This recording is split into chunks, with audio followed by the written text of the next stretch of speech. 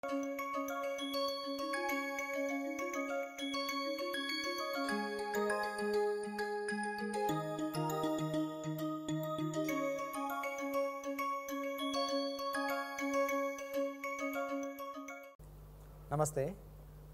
Welcome to the 15th session of this course of Yoga and Positive Psychology for Managing Career and Life. In this session, we are going to discuss asanas. Asanas as the intervention for managing self and career. You might recall in the last session, we discussed about this framework of intervention. Yoga and positive psychology, we are looking at from the perspective of self development, and for the self development we are going to discuss some interventions. These interventions are identified with respect to the different layers of self as described in the notion of Panchakoshas. So, in the Annamaya Koshas, we are going to discuss two interventions, Ahar and asanas. You may also recall that in the last session we discussed about qualities of food and how food can be a major intervention for our well-being, which in turn result in managing ourselves and our career better.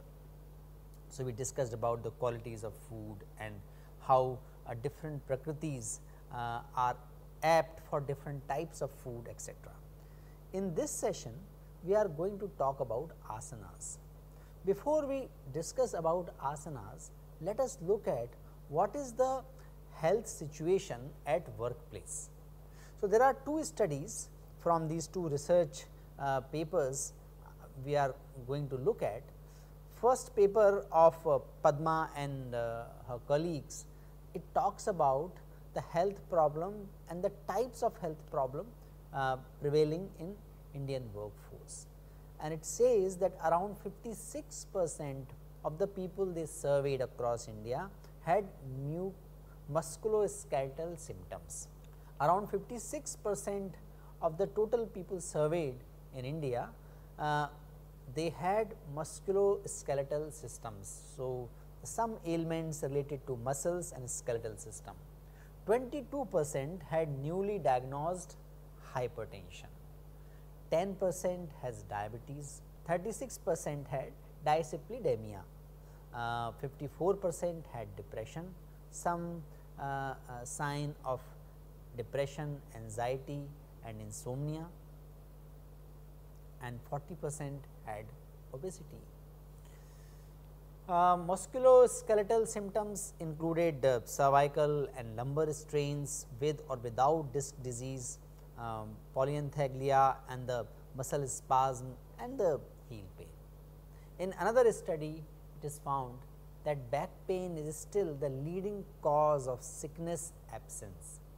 Job related stress has an impact on productivity and work ability that has been demonstrated to have the significant predictive value for disability and early retirement.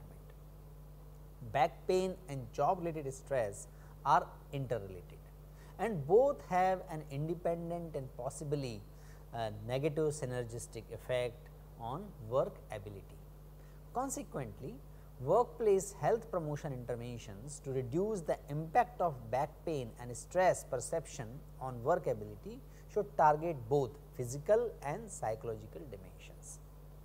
We can see that the problems related to health are majorly about musculoskeletal systems, and that has a clear connection with the sitting posture or in general postures we have at workplace. That is why asanas are very important to address this problem.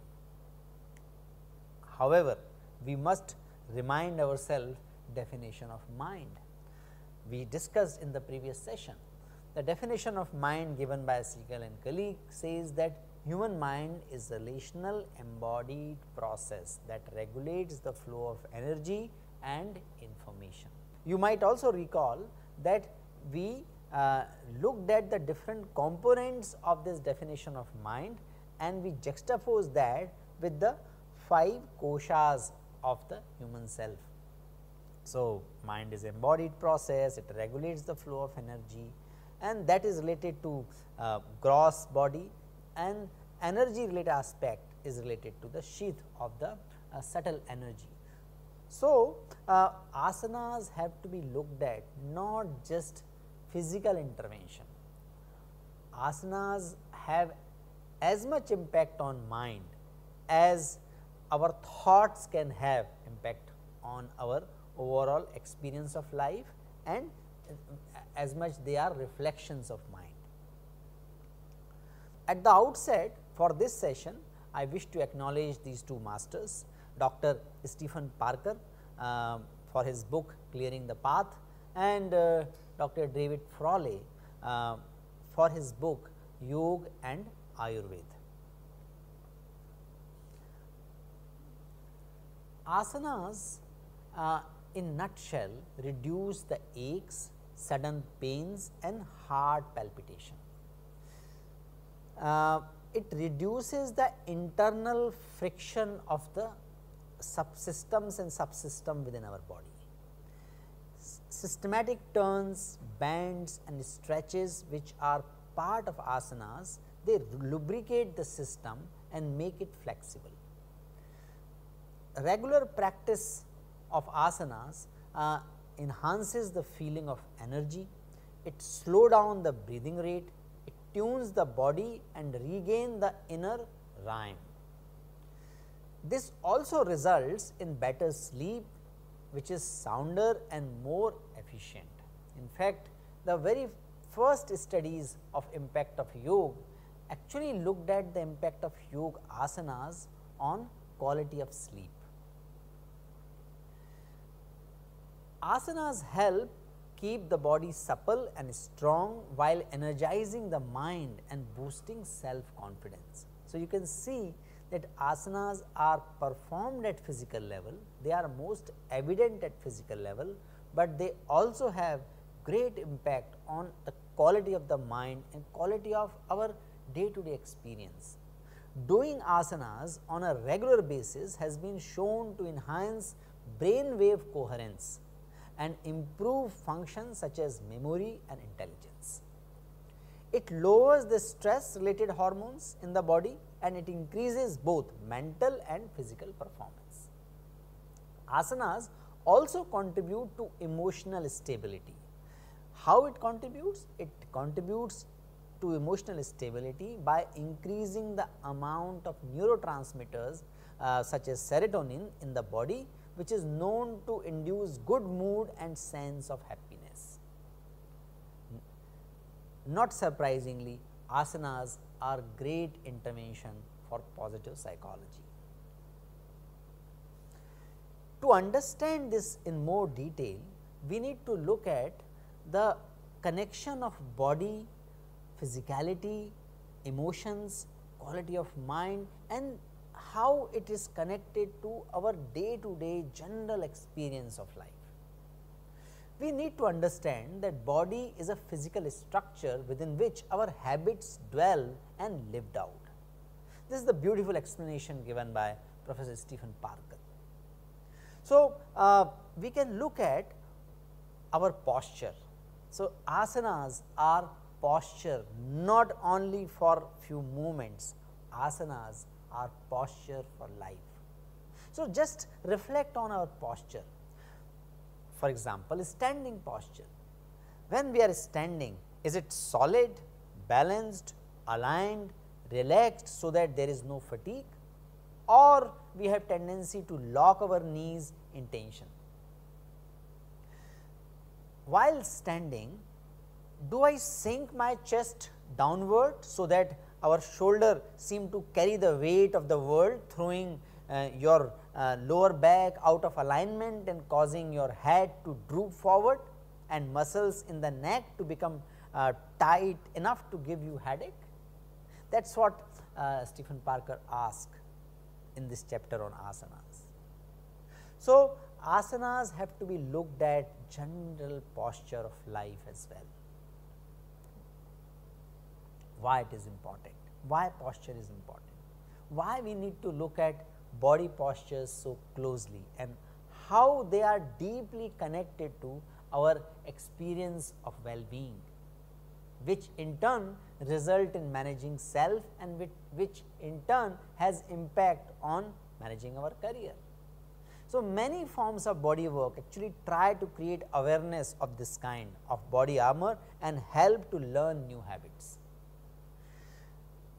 We learn to dwell or we indulge into different thoughts, and those liking and dislikings are called vasanas in the yogic literature. That likes and dislike is reflected in the body in different ways. So, asanas should be looked at as a way of exploring the very deep aspect of the self, also dwelling in the flesh and fabric of our lives. So, we use central skill of yoga, the application of mindful awareness, to conduct the exploration. Yogasanas can help us to integrate every aspect of our nervous system, including our emotional experience, sensation, cognition, motivation and sanskar, the deep rooted pattern of thoughts which result into pattern of behavior, which result into pattern of situation we keep finding around ourselves in our day to day life. It is useful to quickly compare yoga and particularly asanas with the exercise, the physical exercise. The component of asana in the yoga is parallel to the physiological aspect of consisting bending, stretching, strengthening and holding a specific position. So, to that extent asanas are similar to exercise. However, yoga and asanas themselves, they render health benefit that are similar to exercise, but also go beyond it.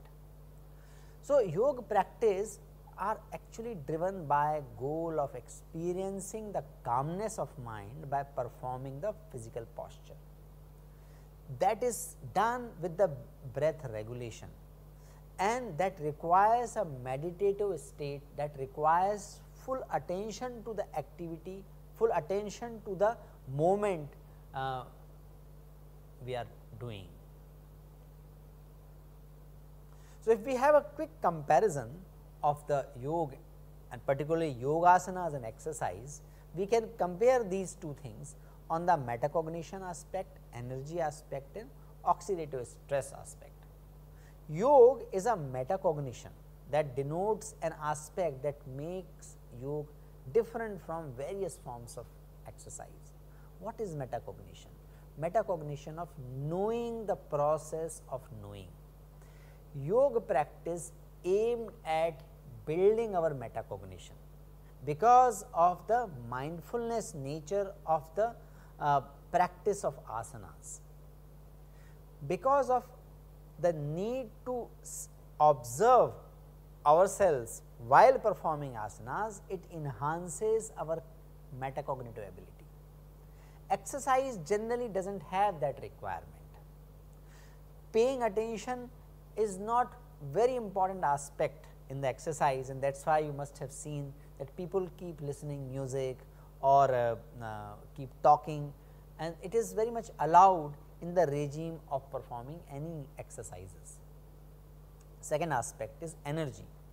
So, yoga practice actually facilitates the energy conservation.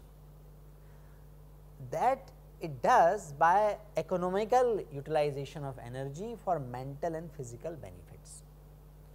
In the exercise, we cause the energy utilization to support the body for physical exertion and its metabolic needs. So, in the exercise we utilize energy and the aim is to enhance the physical exertion.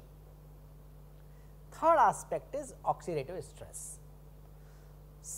Because asanas have this meditative element into it, meditation practice induce the uniform change in the biomarkers, and that in turn result into uniform change in the behavior, and that in turn is reflected in the improved cognitive performance and decreased oxidative stress. Whereas, exercise lead to erratic changes in the biomarker, because it does not have the meditative element in it.